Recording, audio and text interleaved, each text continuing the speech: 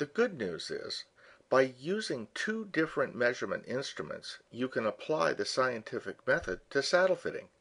Measure, hypothesis, predict, test, and validate. Here is a graphic of how the relationship between the weight of the load and the weight of the animal can be established.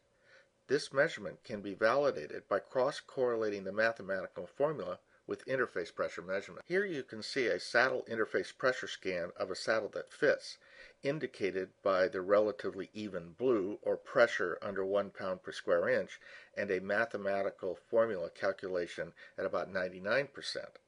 In contrast, here is a saddle that does not fit, indicated by the red areas and the no pressure in the middle, which shows bridging, and a mathematical calculation at about 50%. That's the good news. We can define the fit of a saddle precisely.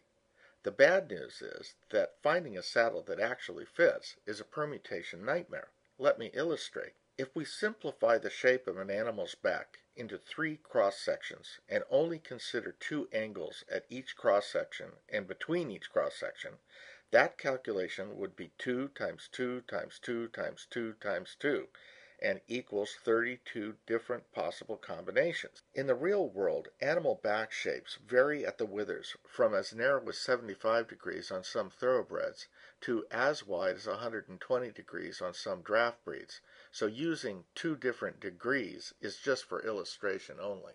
Now, to make matters worse, because the saddle industry does not employ any 3-dimensional measurement standard, there cannot be any quality control.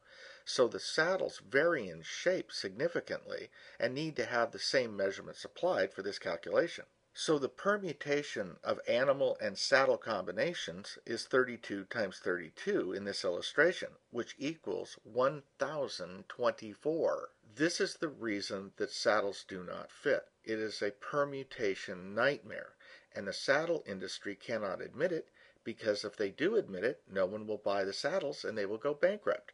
Which is why you should not believe any so-called saddle fitting expert, because you're being misled.